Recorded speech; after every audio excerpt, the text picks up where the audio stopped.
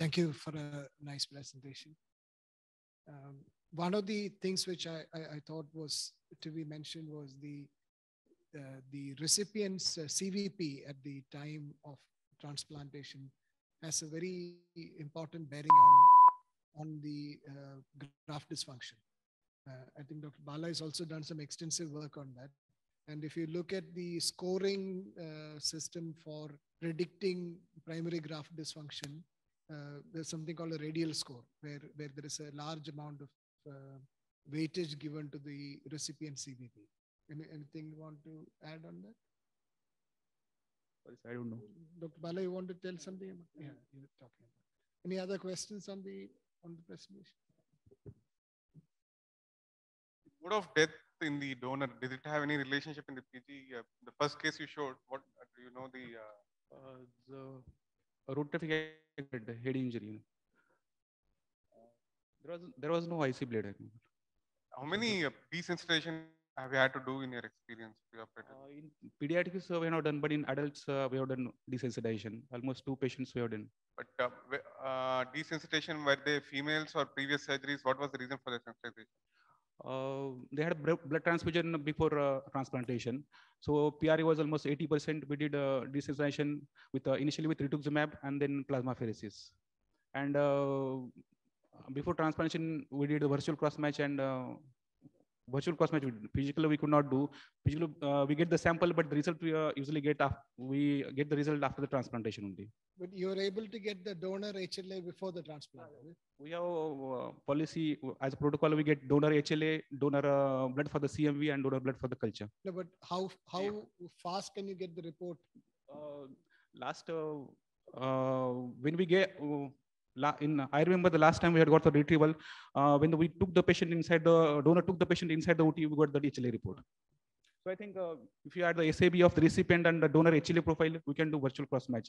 May I know the lab does it so fast, because it's getting the donor HLA profile is almost difficult, less than sort of. It takes I think 4 hours. Which lab does it for you, sir? Labs I don't know, but last time we got the real thing is if you're running one cycle for that particular donor, it takes 4 hours. The problem is most of the labs will do it after they get all the other kidney samples and everything else. So they don't run a cycle for us itself. If you tell the lab you have to run it for us separately, you can get that done. But that's all the time it takes. But just that they delay it before for other reasons. Any other questions? So can we go on to the next talk, Dr. Bala?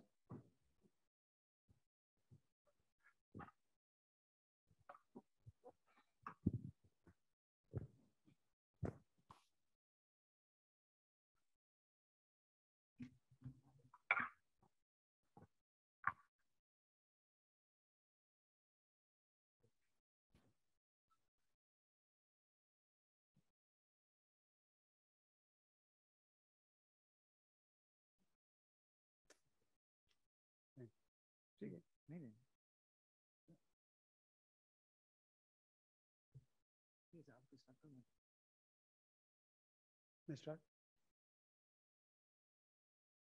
Okay, thank you. I'm a last-minute substitute for Anway, so and there's not. I shall briefly give my ideas about this. Is it? Okay. I don't think this was touched upon in this entire, actually very well put together session. Unfortunately, we don't have anyone listening.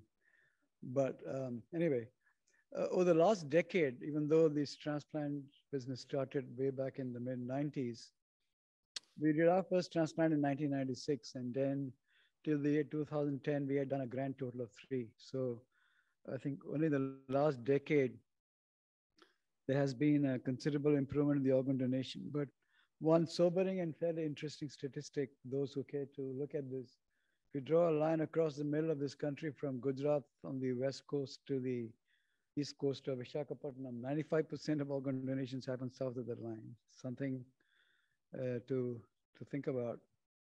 The current realities are a majority are sick, Intermax 1, 2, or 3. I think the Intermax was covered by Dr. Jennifer.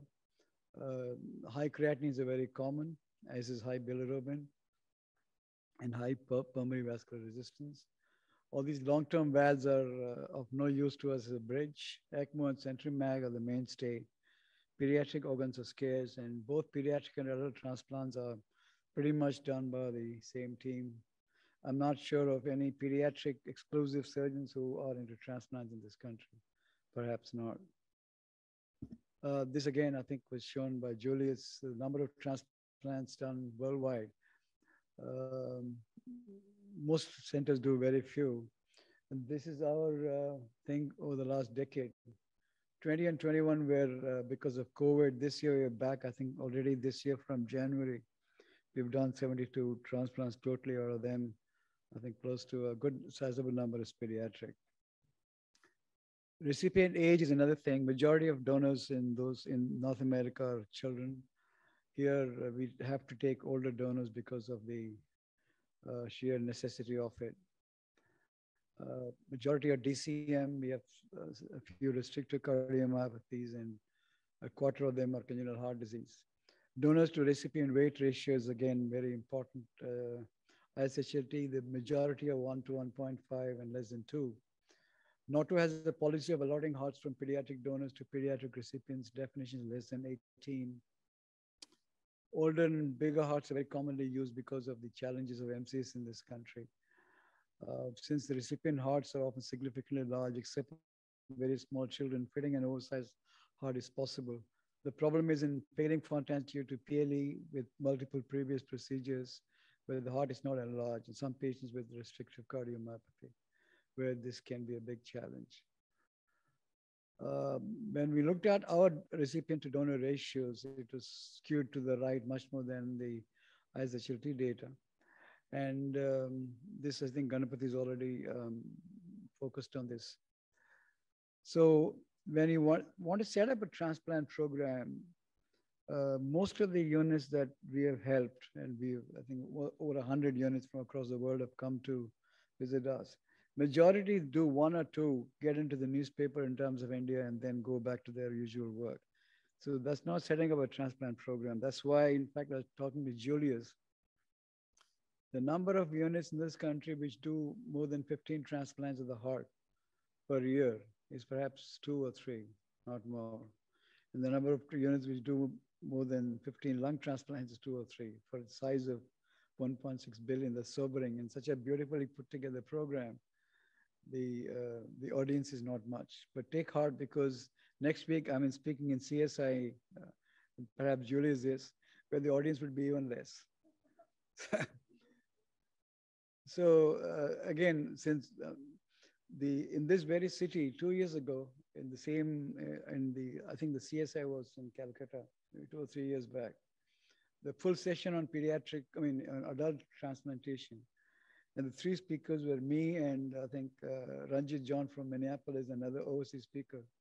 So I was the first speaker. So they requested me to stay back, said, we listen to your talk. So you owe it to us to listen to ours. So it's a tragedy because it's such a rich scientific content. So have an MCS program with adequately trained surgeons, perfusionists, anesthesiology, critical care. This is crucial because especially if everyone highlighted the challenge of patients dying on a waiting list. So we have a team of, I think, almost 25 critical care anesthesiologists who run the program. And each one of them is capable of initiating ECMO. So we have a very large ECMO program. In fact, we have an ECMO ICU with what's got 25 beds. So during COVID, we had simultaneously running close to 30 ECMOs. So even today, at any point in time, we'll have 7 or 8 patients on ECMO, and 2 or 3 would be children. So you really, and it can't be done by one surgeon or one physician because then you don't have a life. Trained critical care people are crucial. Everyone can be trained. So that is an important, and perfusionists, and they have to be on call. That means if there's a cardiac arrest, the only way you can ever get them to live is somebody's in the hospital and quickly able to reach them and do the required. The next is transportation. Dr. Balram spoke about adjacent operating room. That's a luxury when we start. When I did my first transplant in this country, adjacent operating room. So today it's a rarity. Today is a rarity for us to get it from our city. 95% of our organs are long distance. We come to Maharashtra very often. 3 times a month, we go to Chandigarh. And that's not easy because we take commercial flights, hop off from Delhi, go to Chandigarh, come back. So ischemic times are through the roof. So you need a very good logistics department. Sometimes you get 5 donors in a day. So if you're going to take all 5 of them, you really need a bench strength of people who can organize this. Inner city traffic is bad in every city. Chennai city was the first to start this green corridor business. This is an example. This is in Vijayawada in the month of May. The outside temperature is 48 degrees.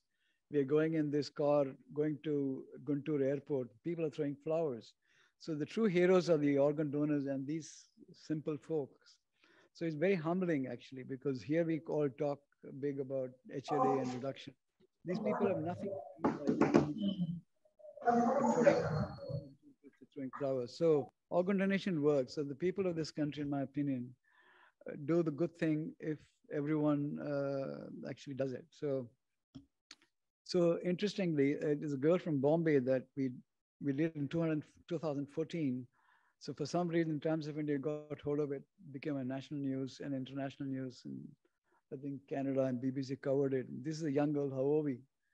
So she was a pediatric patient at that time. She grew up, she's about to get married. She became a transplant coordinator.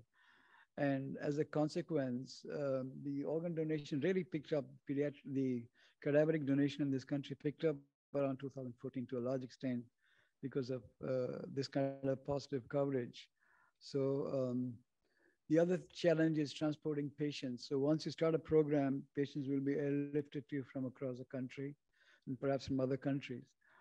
Air ambulances in this country are a joke. They're meant for politicians and others to campaign on elections. So they have a narrow door. So you can't even take a patient up on a stretcher because there's no space to turn. All of you who are trained in the United States, a lot of those people who spoke from Michigan, as far as we are concerned, Michigan is farther from Mars. So it has no contextual reality that we can relate to. So when we first started this business, we got an organ from PGI Chandigarh, the month of May, temperature 48 degrees centigrade. The ambulance is not air conditioned. The patient was in a balloon pump. The balloon stopped working because the companies which build these are meant for very cold ambient temperatures. They've never heard of temperature of 50 degrees. So then the aircrafts don't have a plug point. They have a plug point. There's only one plug point. It's like a dynamo. The electricity comes on only half an hour after the flight takes off. So all the infusion pumps stop. So Dr. Murali was our anesthetist. One of these patients had a cardiac arrest in the airspace over Delhi. So they got up to massage and the plane is tilting. And this is not made up, this is true story. So they had to go back to Chandigarh. They can't land in Delhi because no hospital is willing to certify a patient who died in the air. No hospital is willing to certify a patient who died. So what are we supposed to do? And then the insurance wouldn't, so I had to physically go to Chandigarh to sort it out. So I'm merely telling you the kind of challenges which have to be overcome for this to become a reality. We transport patients on ECMO all the time, especially during COVID, became a very big problem. So we have the longest airlift for via ECMO has been from the middle of Siberia over an 18-hour flight. So we use ambulances, we use aircrafts, and we use trains. These are pretty good actually, and they're quite inexpensive. The patient's not on a ventilator. This is an adult, but he could use it for a child. And the railways actually runs an intensive care unit in a train, which costs a fraction of what it will cost you in a flight. So the good thing to do. I think Ganapati spoke about, we time our cross clamp by looking at the real-time picture of the flight, because as I said, 90% of our organs are from long distance. So we need a surgical anesthetic team to fly out, assess and harvest and bring back. Sometimes we have, it's a strange thing, for 2 weeks you don't have an organ and suddenly one day you'll have 5. And you have to take all because you don't know when the next crop will come. So you really need a bench strength to be able to do this. So we put the box in, again, this has become routine. When we first started, the size of the box was not standardized. So it has to go through the X-ray, and the first one was too high. It wouldn't go through the X-ray. So they wouldn't let us take these organs. So we had to actually open the box, show that Again, this is not even science fiction. This is stupid science fiction, but this is reality. So you have to buy a ticket. We buy it in the name of the patient and keep it next to ourselves. And this is a young recipient of a heart lung transplant. As a matter of fact, from rural Maharashtra, has done well. So in the end, all this is worth it because somebody actually lives. We published this in the Journal of Heart Lung Transplant, commercial airlines as a viable, safe, effective. It's actually was unknown in the Western world that somebody would use a commercial airline to transport an organ. But in this country, it's called a jugaad in Hindi, I guess. So the next big elephant in the room is cost. It's easy to talk about LVAD and RVAD and HLA and everything. Everything costs money. Somebody's sick and waiting in the intensive care, every day's cost is close to 100,000 rupees. So you need to develop a mechanism for funding these patients. So we did a costing analysis of 163 consecutive heart transplants in an Indian setting. This is the first large study on costing compared to outcomes. And we divided into consumable laboratory costs, radiology and diet and so on and so forth. We found some interesting things. If you die, the cost of treatment is more. All of us know that. Death is expensive. So one of the most compelling reasons to have survivors is to avoid cost, if nothing else. Number two is if you were to die within 7 days of surgery, the cost is manageable. If you die beyond 7 days, the cost goes through the roof. So that's a huge dilemma we face when you do all these exotic things is in a middle-class family, which is hard pushed to support even this. Are you better off shutting up everything so that the other child can live well? Or are you going to push them into poverty and then have this patient die at the end of 2 months? So these are horrible choices to make. So we did a logistic regression of the odds ratio of which patients, and also we found that the cost clearly is higher longer the hospitalization is. So what are the risk factors for longer hospitalization and death? One is high creatinine, the other is intermax category. So does it mean that the hospitals should include that in their costing and their packages? So that ahead of time, you tell them, look, your patient has X, 3, 4, 5 risk factors. So the duration of hospitalization is likely to be more. So we have to charge you more. That would be the most logical way, but logic never works in this country. So anyway, we came up with a round figure of around 15 lakhs is the cost of doing the operation. This is not the billed amount. So this cost is true whether you did the transplant in Bridge Candy or in Wadia Children's Hospital or any other government hospital. So this is important because in the scheme of these things where you have Ayushman Bharat and insurance, everyone talks about packages as like a thali meal. Unfortunately, it is not. And none of these rates which are fixed by these governmental agencies is based on any reality of costing studies. So I'm astonished that we are talking about sending manned aircraft to the moon, and we have not done this simple study. We've not even done a costing study of how much it costs to have a child treated in intensive care for 1 day. All of you would remember the the dengue episode of a patient who died in Fortis. I was in Fortis at that time. That created a national scandal. In my opinion, that was one of the, perhaps the camel straw which led to that empire collapsing. The bill was 16 lakhs for a child. So they said, how can a mosquito bite cost 16? It's not a mosquito bite. The child was in renal failure, had low platelets. So not a single person, and a lot of medical doctors came on stage, not a single person spoke about the realistic cost of healthcare. The rivalry of hospital chains was in evidence. They said we would have charged less. So as a group, we are failing ourselves. And that's the comparative figure of healthcare transplant costs. Ours is the lowest, and actually we have comparable outcomes. So we took this data to our state. All governments we curse them, we fight with them all the time, but eventually they're the only ones who can actually make a difference. And they fund that. In our state, we get 16 lakhs for a heart, 22 lakhs for a lung, and 25 for a heart and lung transplant, no matter how poor they are. So it may or may not meet the entire cost with something. It's something to work with. So, and especially this is a social context because most of the organs are from poor people who are walking on the streets. So how can you take an organ from them and never give it back to them?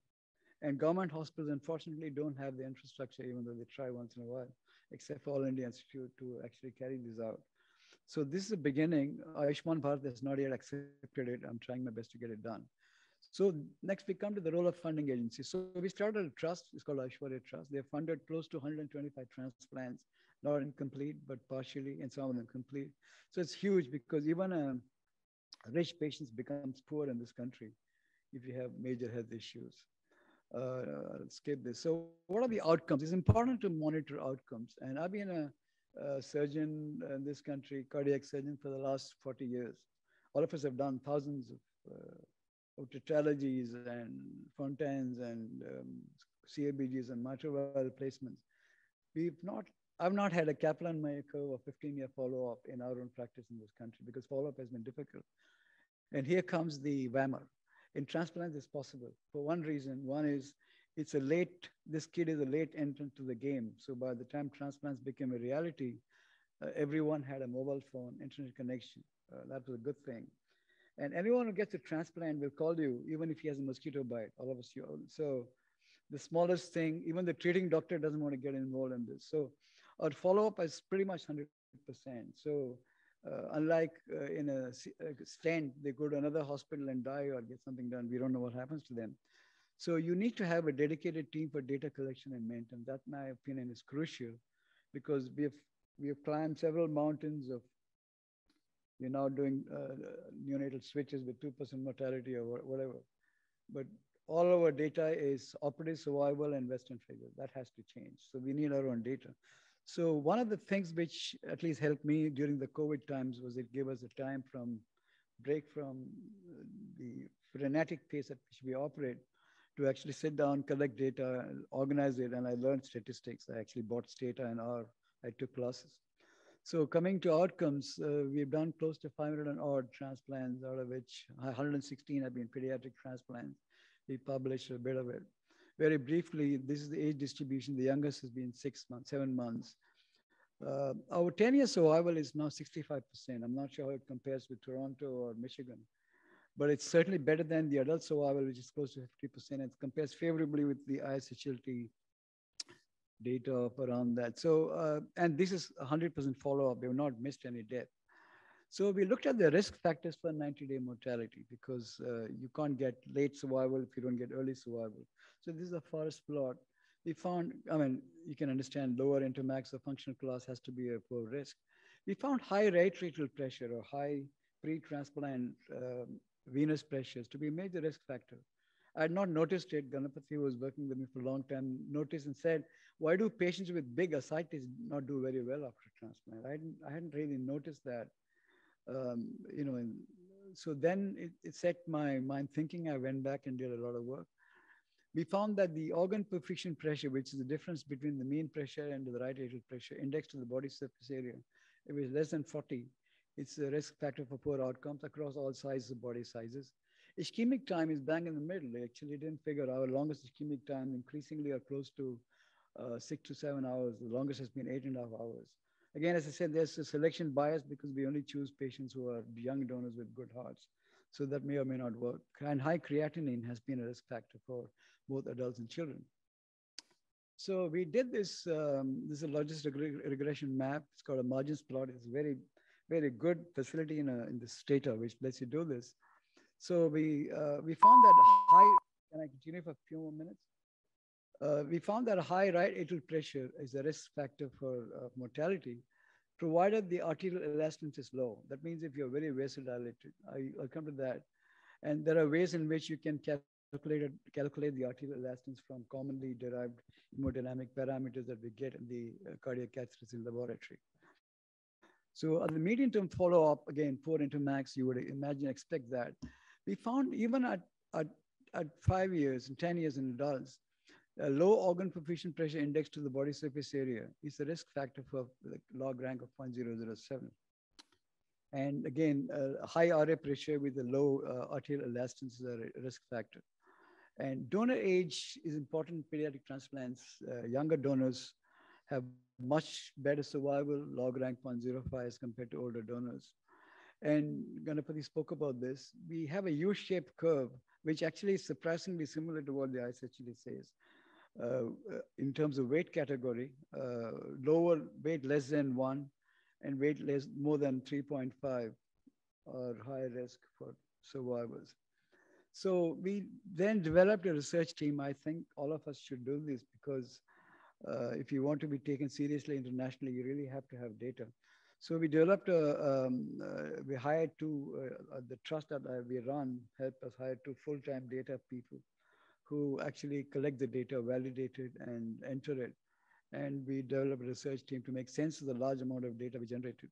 So one of the important questions we asked was, it's well known both in adult and pediatric heart failure that the onset of right ventricular dysfunction is a risk factor for mortality in heart failure. Why? And does a high pre-transplant venous pressure affect post-transplant survival? So I work with the engineering design group. I'm a faculty there. So we did a mathematical model of the human cardiovascular system, a 1D model, including baroreceptors, and developed virtual pressure volume loops to the right and left ventricle. And all of you know the basis of medical treatment, the arterial elastance versus the end-systolic elastance is the ratio of ventricular arterial coupling. And you lower the arterial elastance to improve ventricular contractility and ventricular dysfunction. So when we started doing this, as you can see, the blue color graph is the normal ventricular function.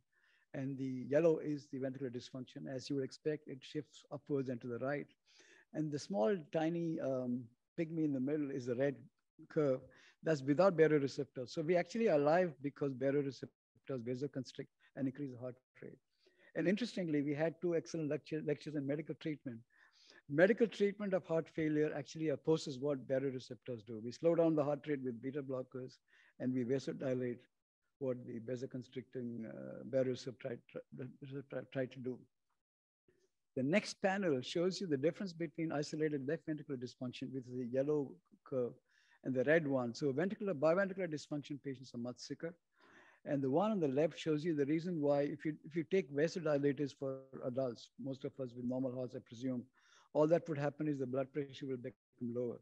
But if you have heart failure, your stroke volume increases. It's because the slope of the end systolic pressure volume relationship curve is flatter.